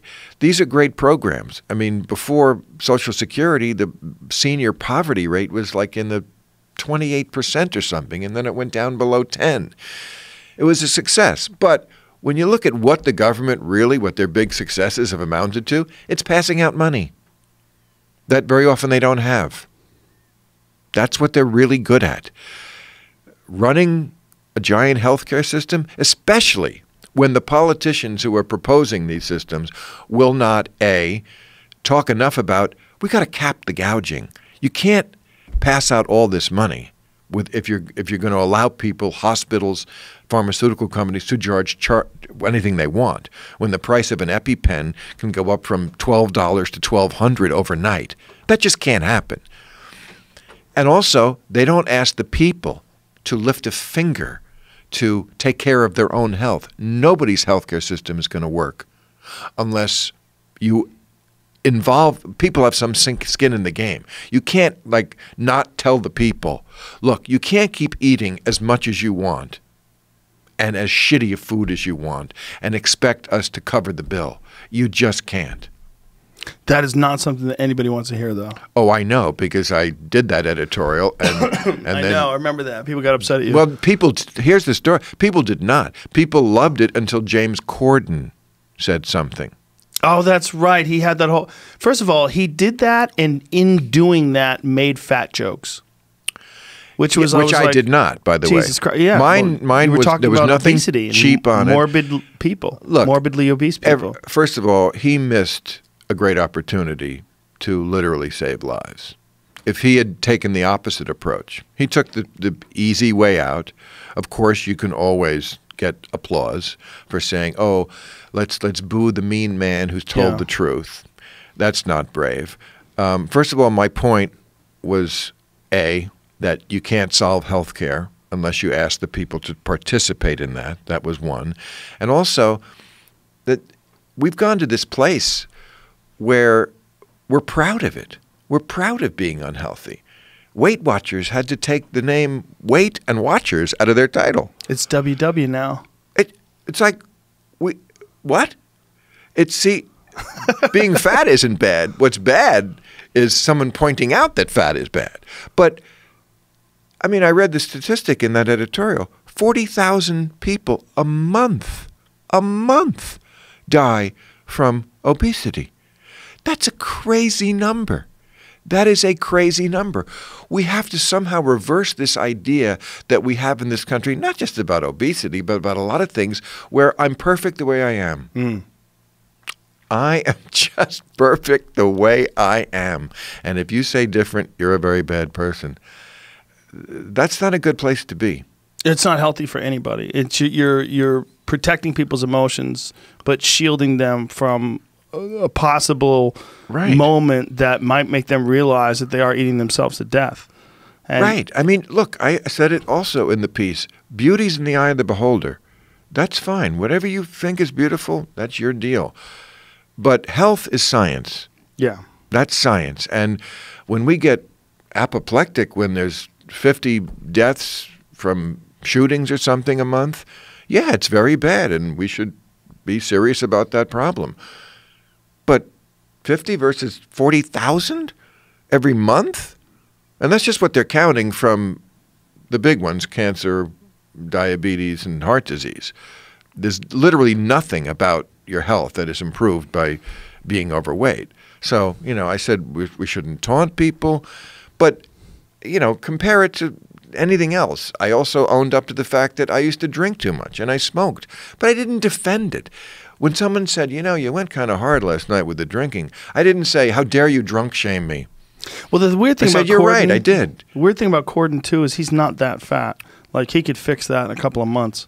That's not that hard. No, he took it was opportunistic. Yes, and I felt like that too. Yeah. He literally lost an opportunity to save lives, because as someone who does struggle with weight, he could have taken the opposite approach and said, you know, Bill makes a really good point, and we should look at how we are dealing with this. I noticed Jillian Michaels, the fitness expert, she took a lot of shit for Lizzo. Yeah, and you know, if you want to be whatever weight you want to be, that's fine. But it's wrong to shame a fitness expert for saying this isn't healthy. Well, it gets even crazier. She said it's not going to be that amazing when she gets diabetes. Yeah, and people went, "Not diabetes has nothing to do with weight." Diabetes has everything to do with it. For sure it does. Also, they lie. They say things like, "Well, it's the fat gene." It's there's not it's not that. Or here's another one. And look, this is valid. It's valid that in this country, it is a lot harder to eat right if you're poor. Yes. And we should totally address that. Yes. I doubt if it's on any candidate's top 10 list, but the way the food situation and subsidies are done in this country is horrible. But given that, let's not just throw up our hands and say we're the can't-do country. And because it's harder, let's not even try. Yes, it is harder to eat right on a budget. But I'll tell you something you never need to have with your food, soda, which is a large part of it, okay? Huge. And you'll save money. You don't have to have soda. You don't have to have a Snickers bar. A banana is 19 cents. So it's not impossible. Adele got shit recently because she got yes. skinny. Because she got healthier. That was also a part of my thing, was fit shaming, not fat shaming. Yeah. People go, eat something. Eat something. I'm fine. What? So you can feel better about your weight problem. I should eat and get fat too. Well, when heavy people have a fan or have someone that they're a fan of that's also heavy, like James Corden, like, so he's heavy, he's got people in the audience that love him and they love him standing up for other heavy people. Yeah, we're fine, he's one of us, we're fine. I think they felt like that with Adele. That Adele was this fantastic singer, super talented, extremely popular, and overweight. Like, yeah, it's fine. It's fine. I'm like Adele. Everyone's fine. It wasn't. But then she loses weight. Like, you feel like she's betraying you because one of the reasons why I liked you is because you're fat. Now you're not fat anymore. It wasn't that long ago that we were applauding people when they lost weight. Yeah. I remember when Oprah came out that time, she was this was like in the 80s, I think, but she had lost a whole bunch of weight. There's a picture. It's a very famous picture. I think she's like in jeans, and she's got a like really thin waist, and she was raising her hands in triumph, and everyone was applauding. I guess that's bad now because, again, you have to be perfect the way you are. And if you criticize that, then you're a bad person. My take on this is just that there's too many voices that you hear because of social media. You hear so many nonsense voices, and they stand out just like everybody else's voice. There's so many people just screaming into the void because there's so many social media accounts. There's so many people that are tweeting about things and Facebooking about things, and it gets people confused. Is that this is like a rational perspective? And again, with these echo chambers, they all just hop on board and support James Corden or support Adele needs to fatten back up. And you'll get thousands of likes. Everybody will go crazy. That's the key word. Yeah. That's what I didn't understand until about a year ago, that so many people are saying things on social media, not because they really believe it, to get the likes. Yeah, yeah. That's really scary. That's weird. We had a billboard once when we were coming back on the air in January, just like now, about 4 or 5 years ago, and the tagline was, "He's not in it for the likes." And it's my favorite piece of promotion that anyone has ever done for me. That's great. He's not in it for the likes. Yeah. Advertising that as, this is why you watch this show. Yeah. But obviously that's not the way a lot of people feel. They are in it for the likes. And they will take a position that they don't believe in because they know it'll get likes. And I've heard this from people I actually respect. And I'm like, wow, you have an addiction. That is an addiction. Addiction to likes. Addiction, yeah. There is absolutely that. And they calculate their posts based on the kind of response they think it's going to get. It's not like a free expression. It's not like they're making a post saying, how do I feel about this thing? Okay, they're writing it down going, how are people going to react to this? How am I going to get people to really think that I'm awesome? How am I going to get people to really think I'm progressive, really think I'm an open-minded person? The male feminist perspective. Right. Yeah. I was just talking to my friend Jimmy Dore about that, about male feminists, about that. That's like a wholly false perspective, and you never see it in gay guys. Like, there are no male feminist gay guys because they're not trying to fuck the women. So it's like it's not a position they would take. Right. They'll support you. They'll be your friend. Right. But this whole idea, I'm an ally. I mean, like, you're trying to fuck, man. It's so clear. It's such an obvious perspective. Right. It's just such a weird, sneaky thing. Yeah. But it's a version of the same thing people are doing for likes on social media. It's a calculated expression in order to get what the kind of response you're hoping. It's greasy. Right? It's greasy. Not the word I would have thought of, but perfect. Whenever I read male feminist posts, I get angry. I just not that I don't want equality for women.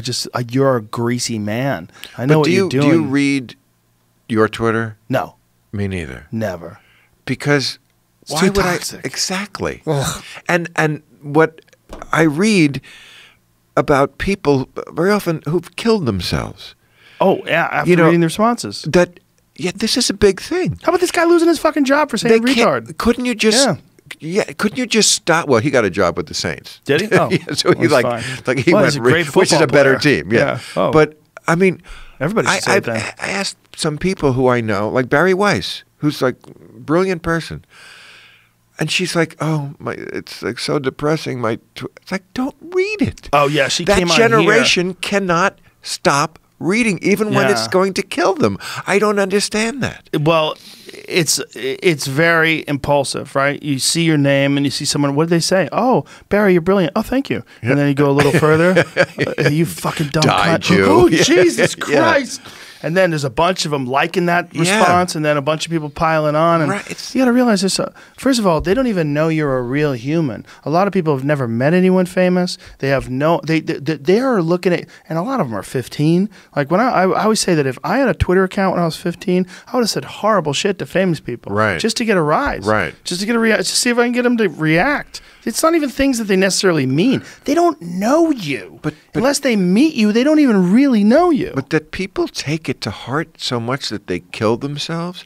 You know, a few of these K-pop stars have killed themselves. Really? Look that up. From social media. Yes, I think so. I think that's the main reason. Jesus and these are, you know, pop stars. Yeah. I can't imagine Bobby Sherman, you know, in 1968, reading his fan mail and going, this one hates me too. If Elvis had a Twitter account, hey, man, what the fuck you give a shit? Priscilla's 14. We like each other, man. Yeah. Come on. What the fuck? I ain't a pervert. Yeah. Fuck. Well, maybe he could have used social media back then. That's it, right? That's the balance. Like, you don't want Jerry Lee Lewis marrying his cousin and drowning his wives, and you also don't want Elvis fucking 14-year-olds. Maybe it'd be better. So maybe a little bit. There's a balance to be achieved. I often wonder what my life would have been like as a teenager with this stuff, because maybe it would have made me kill myself, but I was painfully shy. Couldn't really talk to a girl. If I had been able to text them, maybe I think I would have say some clever shit. Exactly. I think I could have done really well with that. I would have had a lot of dick pictures floating around. 100%. I would have sent it to everybody. Well, you're fucking dumb and young. You have no idea that's going to last forever. I thought that was a humble brag about his dick. No, it's a regular dick. But it was just any old dick. I'd send people other people's dicks. But I would just think that the whole idea because young boys love dick pics. They draw it and they're crazy. Of course. Remember that scene in, what was the fucking movie? Superbad. That was one of my favorite scenes in a movie ever, where he's just drawing dicks in class all day. It's fucking hilarious. Yes, because it's so true. That's so true. Yeah. Look, we got real lucky that we are not held up to the standards that kids are today, because everything they do today that they put online, they're going to put a lot of things online. It's permanent forever. I couldn't imagine something that I said when I was 14 being permanent. And that points me back to this thing about this football player and things that people write on Twitter. It's something that Louis C.K. said to me recently. We were talking about this. He said, people look at stuff when it's written down like it's different, but it's just talk. It's talk, but it's written. Like, people say shit, oh, she's a fucking bitch. I'm tired of her shit. And then you see her, you're like, oh, I'm sorry. Like, but that's talk, right? But when you see it written, it's like, oh my God, did you see what he put on Twitter? Did you see what he wrote? Like, you're talking to the whole world now. Right. And you got to realize this is a different thing. And then people, get a screenshot of it. You can never take it back. You said it. We're going to keep it forever. We're going to archive it. Look, he said it. He said, she's a fucking bitch. And you can't, there's no just talk anymore, but we're wired for just talk. People are wired for gossip and nonsense talk, especially when you're drinking. But if you're drinking and then you get on Twitter, you could say the dumbest shit ever, and you could tank your life. And people have. Yeah. Well, Justine Sacco, that famous case. Yes, that was one of the first ones, the one who was on as soon as she got off the flight. Her life was upside down. Right. Yeah. She gets on a I mean, it's almost comical except for her. It's comical. You know, she gets on a plane and tweets that she thinks something is funny, and then by the time the plane lands, her life's over. By the way, Family Guy did a hysterical version of that where Brian the dog goes into the theater. He tweets something going into a theater, and it's semi-racist, but and then by the time he comes out of the movie, his life is destroyed by the Twitter mob. There's literally a mob outside his house. We're not designed for permanence like that. To be able to just express yourself loosely. It's like if you're going to write something in a book and publish that book, and you're going to carefully consider every word, and then you put that book out and you go, okay, we've gone over it, we've edited it. It's a different thing than fuck this guy. So what do you think should go on with Louis C.K.? You mentioned him. I know more about it than most people because I've talked to Louis about it. But what happened versus what's being portrayed as what happened, there's a lot of stuff that's just not true. Like he was never blocking anybody's door. And what's unfair is that he cannot say it. If you engage and defend yourself and correct the record, then you make it worse. Yeah. So you're in this sort of purgatory where if you hear things that are not true, you also cannot say anything about it. Yeah. That's an unfair place to be. And also, like, is everything a hanging offense? My problem with some of the Me Too stuff, and of course I think like every right-thinking person, it was a great thing that happened, that men have been put on notice that you're playing with 5 fouls and you just can't get away with a lot of the shit you used Particular men in positions of power in the office place. Right. I mean, I think employers. let's also extend it to the fracking industry and McDonald's and every other place in America where probably it's very prevalent. Nobody ever hears about it. But there is just no consistency. Charlie Sheen, who I'm not picking on, I like him, but he got a Super Bowl commercial last year. Well, he did way worse things than Louis C.K. Way worse. You couldn't give Louis C.K. So people would be like, Louis C.K.'s in a Super Bowl commercial? That is ridiculous. Charlie Sheen. Yeah, Charlie Sheen has no shame. And I know, but he held a knife to his... Did he? That time in Aspen, wasn't that he was with the 3rd wife or something? And I seem to remember, but he's done. He's being sued for giving people AIDS. HIV, and, I mean, there's just this litany of things that are way worse than whacking off in front of people, which is not cool either. Of course, it's. But Louis did apologize and own up to it, and I just think where is the consistency? Yeah. Well, and also where is is everything a life sentence? Louis is a horrible person forever? Right. Or is there some point where we used to go, yes, a person pays his debt to society in some way, and then, you're allowed back. I just feel bad for him. I mean, I feel like he did weird shit that he shouldn't have done for sure, and I think he knows that. I know he knows that. But what is the proper punishment? And who decides it? Well, he's definitely working again. So all the people that are complaining and bitching about overseas. No, he's working here. No, he's doing a lot of theaters. He's touring again. Right. Yeah. When you selling his tickets to his fans. Yeah. Sure. But he certainly can't do everything he wants to do. Right. And he can't. He can still tour, but even if he wants to do a special, boy, who's going to take him up on that? Right. Yeah.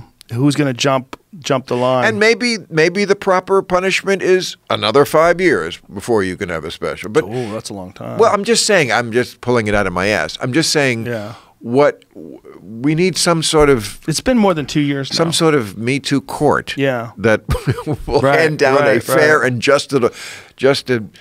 Judge Rose McGowan presiding. Yeah. Yeah. How do you decide when a person has been punished enough and what is the crime? That's right. Yeah. But he's got some hilarious bits about it. He goes, so the problem was I like jerking off and I don't like being alone. Right. Like, he opens up with it. And I don't want to the rest of the material he does about it. But he asked, can I jerk off in front of you? When they said yes, he did it. It's not a good thing. Nothing's good about any of it. No. And he knows it. And no, I'm not defending him. But people are portraying it as far worse than, like, he went up at Skankfest in New York and people went crazy and cheered, and I reposted the video of it, and someone posted on Twitter, one of the rare times I look, fuck you, Joe Rogan, he assaulted women. Yeah, no. I'm like, no, he didn't. No. But he didn't. You can't change what assault means. Right. He asked if he could jerk off in front of people, and then he did. There's some question as to whether or not he jerked off on the phone with somebody. I don't think that's assault either. It's kind of creepy. Not even kind of. I'm sure he would say it's creepy.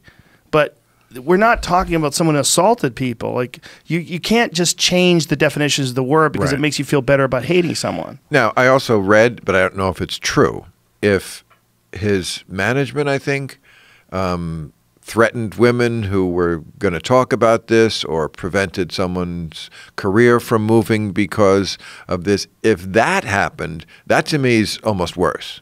Yes. That's really bad stuff. Yes. Agreed. I don't know if that's true. And he's not allowed to talk to straighten that out. Well, it's not that he's not allowed to talk. Well, it would make it worse. He's considered talking about it a few times, and I think he decides at the end of the day it's just better to just keep pushing ahead. And and his new hour, apparently, I'm not advertising for it, but from everybody that I heard, it's fucking amazing. Because all the pain and all the craziness, he apparently has a... Talk about new material. Rockin' new hour. Right. Talk about something to talk about. Do you have to get out of here? Because they said you got 2 hours. It's 5:10. I do, because it's like a work night for me. All right. Well, wrap this bad boy up. Tell people, when is it? When's the new season air? Friday. This Friday? Yeah, the 17th of January. Same bat time, same bat channel, HBO, at 10 Eastern. And I guess you can figure out the other time zones from that. And we're going to go back at it again. Plenty to talk about. Plenty to talk about, always. See? Congratulations, by the way, on making this such a big stop and such an iconic place. You did good. Thank you. Thank you. I don't know what the fuck happened. Just stumbled into it. Will you do my show? Sure. Okay, I asked you before, and you were very squirrely about it. There's so many people. They're all talking over each other for sound bites. You know, I heard you say that once when you were laughing at some guy doing a terrible impression of me. And it's a very... Kyle Kalinske? He does a great impression of you. I didn't know who he was. Have you ever seen the face swap version that he does of you on Instagram? No. Oh, I don't know what find that before we leave. What's that? Did I say Kalinske? Sorry, Kyle. No, Kyle we don't have to look at this. I'm leaving. It's amazing. To you, it was amazing. It wasn't. I don't man. People have done me, and I can laugh at it. It's not that it was just your face. He's got your face, and he's doing an impression of you. You've never seen this? Did not. I saw what. Anyway, the point doesn't matter. Yeah, that doesn't matter. The point was, what was the point? Point was, there's not too many people talking over each other on your show. Correct. It feels like it is to me. It's very difficult to have a conversation when there's so many different people talking. That's such a fundamental criticism of my show. It's not your show. It's just that format. That's the size. That was. I think you're thinking of Politically Incorrect. Was that way? No, I'm thinking of your show right now. Well, I'm there every week. Okay, and I you. monitor it pretty closely. Of course, when you have a panel, which we do, there can be those moments, but we don't book that kind of person and that kind of show. It's not the old let's get them fighting thing. We don't want that. And honestly, the number of times when people have been shouting over each other and you can't hear them is very little. It's not even that they're shouting over each other. It's that if you have a point and you want to talk about something, you got to let it roll around inside your head. Yeah. But you would be the mid-show guest to my left, and it would be a one-on-one. You know, I do a one-on-one twice in the show. Have you seen the show? Yes. Okay. In the middle of the show, I bring out more of a celebrity usually to my left, and we talk. I watched the one where Sam Harris started going at it with Ben Affleck because of that. Sam was your one-on-one. That's right. Okay, well, that's, you picked the one example where somebody, that's what you were talking about. I think you've seen one show. No, I've seen several. I saw the one with Milo. I've seen Jordan Peterson. I've seen many shows. We've done over 500. When Hitchens it's good. went I don't demand that anyone be a fan. I just like honesty. One of my favorite now ones we're getting was to the when honesty. Christopher Hitchens went after Most Def. Well, he's been dead for like 10 years. So once again, we're establishing your knowledge of this show is very limited. So I've watched a bunch of episodes. I hope you don't have to watch any. I don't need you. But I have. I have lots of fans. I don't need one more. What I'm saying is I'd like you to do it because I think you'd be good, and I like listening to you, and you'd be to my left, one-on-one. There would be nobody shouting over you because they wouldn't be involved. Okay. So you wouldn't have that problem. So will you do it? Yes. Great. All right. And then we'll work Talk on me into it. Shit. And then we'll work on Hawaii. All right. All right. Bill Maher, ladies and gentlemen. Thank you. Thank you. Pleasure. Appreciate you being here, man. Yeah. Real fun. Bye, everybody.